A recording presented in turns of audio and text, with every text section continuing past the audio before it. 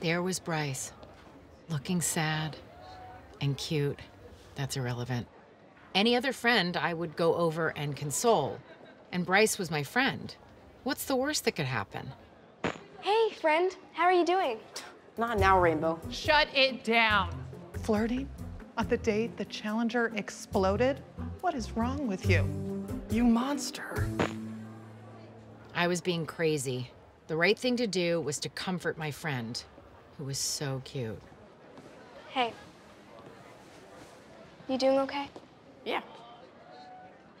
No, today was tough. Yeah, it was. Especially after all the build-up. My dad and I were so excited, we were building a rocket. Really? We were going to launch it today. Whatever. It seems dumb now. No, doesn't seem dumb. In that moment, I wanted to kiss him. And that made me feel like a garbage person. Gotta go. Good luck.